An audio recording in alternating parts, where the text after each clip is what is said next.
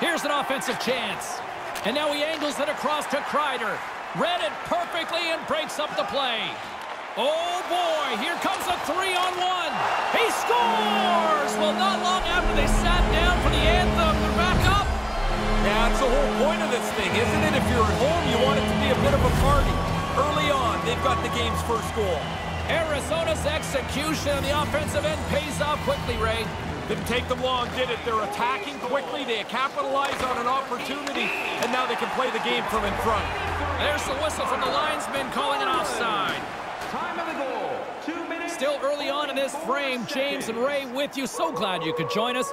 The Coyotes have taken a 1-0 lead. Arizona's won it. Puck grabbed by Ekman Larsson.